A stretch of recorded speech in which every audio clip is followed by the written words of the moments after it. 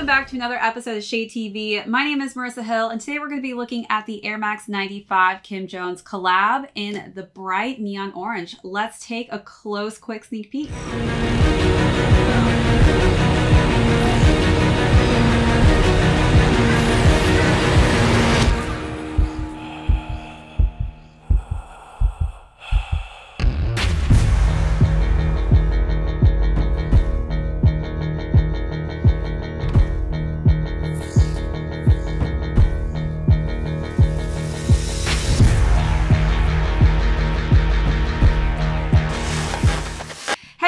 And welcome back to another unboxing and review. If you're new to the channel, welcome. Be sure to smash that subscribe button, as well as give this video a thumbs up at the end if you enjoyed it.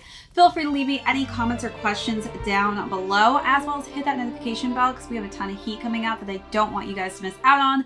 As well as be sure to check out our membership tiers. We've got some great perks on there for our members, as well as our merch store. Be sure to check out those items we have uploaded to that space.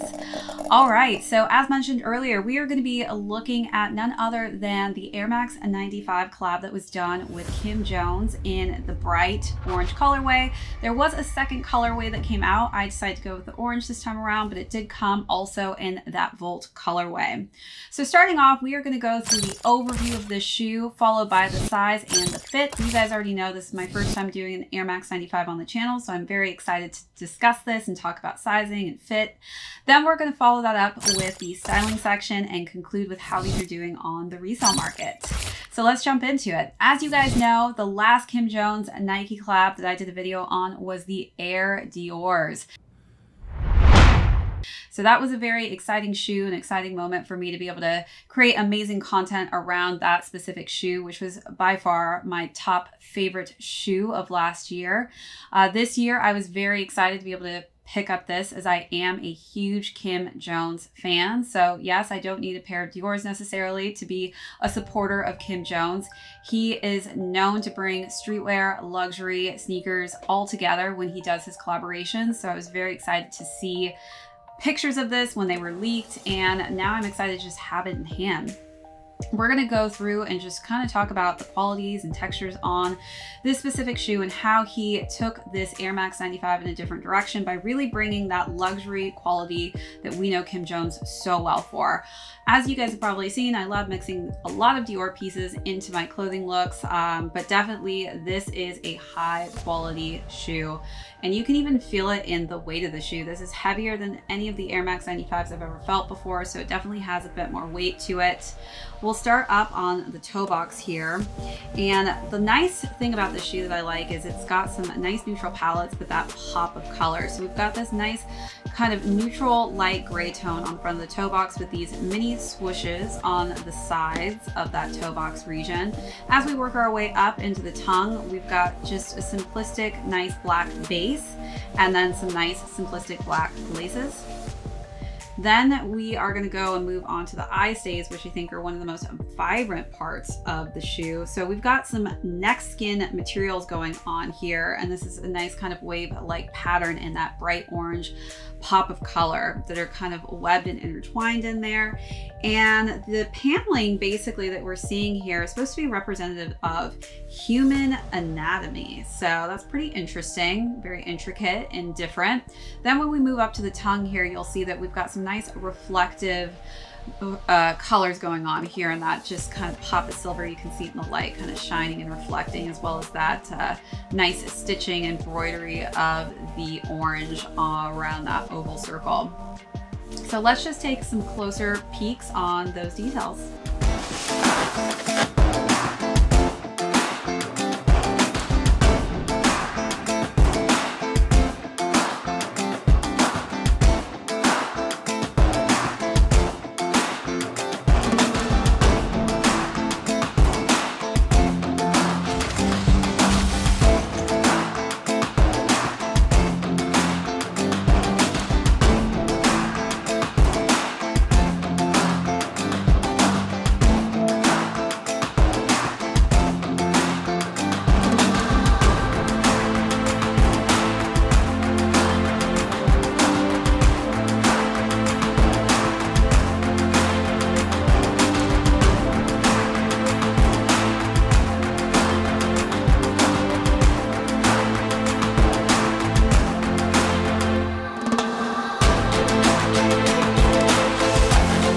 All right, so moving on to the side panels, this is actually one of my favorite parts of the shoe because it's got that wave-like texture.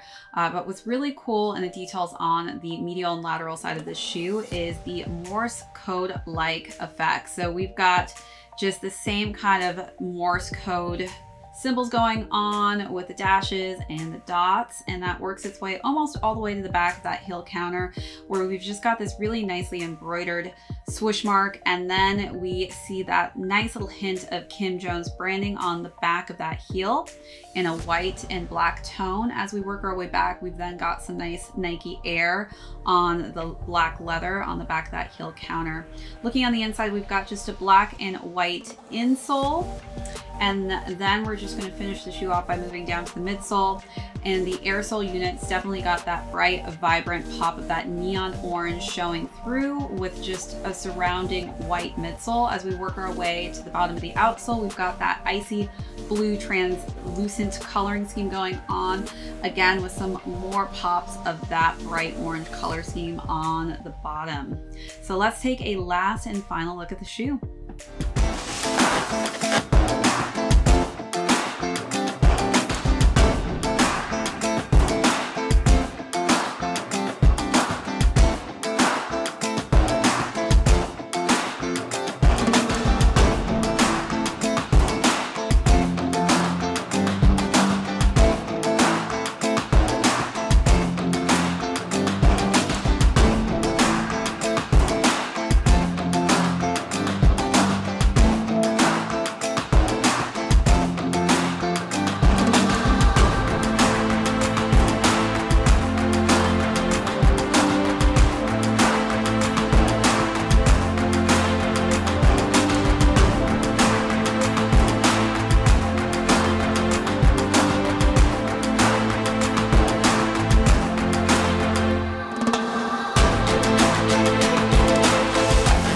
All right, so now let's talk about sizing. I stay true to size. I'm typically a 7.5 in men's, and I would recommend just staying true to size in the Air Max 95.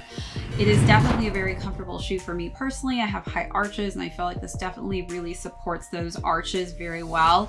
Again, if you do have a different type of foot, say a flat foot, this may be differential in the size that works best for you, but in my opinion, definitely stick true to size. These fit me perfectly.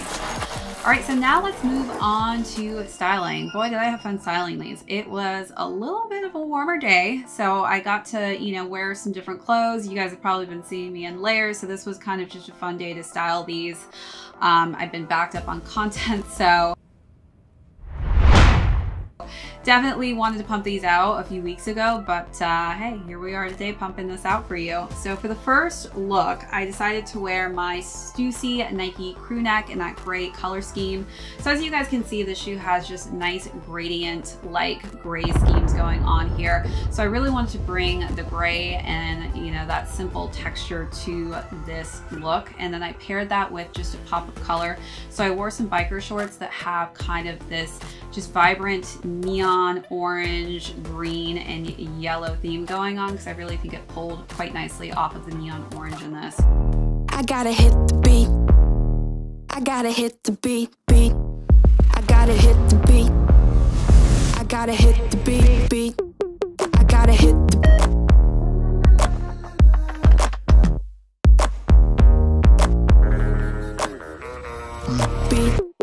I gotta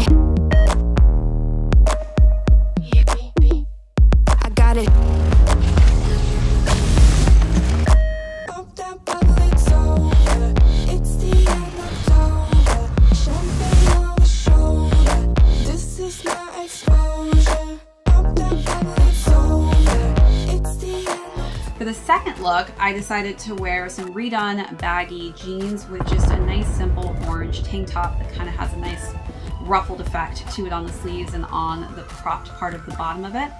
I think different types of oranges will work so well with this. That was kind of a burnt orange look.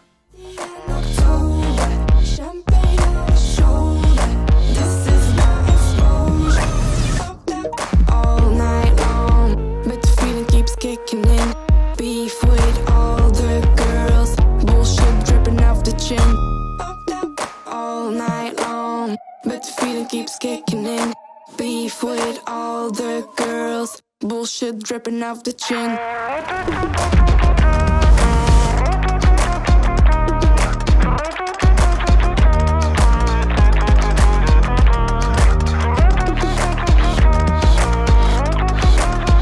Last and final look, I decided to bring in some darker, deeper grays. As you guys know, I love me some black and sometimes dark gray, so that look was kind of a baggy work pant look with a nice Zara cropped knitted tank top, and I think that that dark gray just blended in quite nicely with these.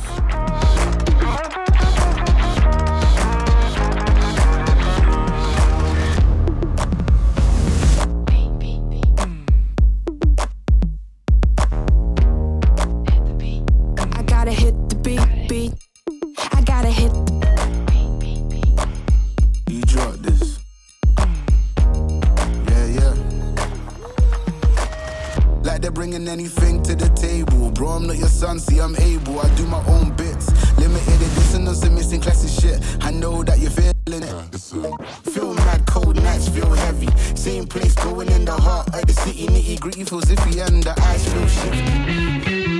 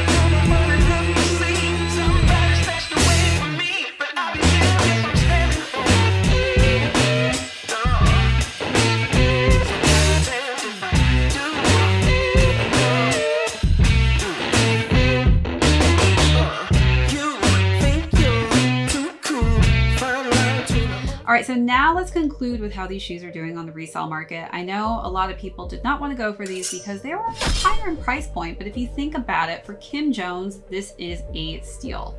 I mean, price point wise for Dior's versus a Nike, I mean, this was definitely in a very comfortable price point region since they retailed for $220. And I will say you were definitely getting a high quality shoe with this Air Max 95. So currently you could actually get these, depending on size, a little under retail. So if you weren't able to snag these, I know they did sell out. They are currently going for resale around $190 to $230. So again, depending on your size, you may be able to actually save a little bit of money on these, or you may just be in that same region of buying these for retail. P.S. Forgot to almost mention this. Be sure to stick around tonight for Shade Selects, and Nick Casas will be on there with me, and we'll be going through all of our picks for this week, as well as we are going to talk about all of our latest pickups of last week. So be sure to tune into that episode. We'll see you guys later. Thanks so much again for tuning in to another one of my unboxings and reviews. Again, if you're new to the channel, don't forget to hit that subscribe button. Give this video a thumbs up if you haven't already.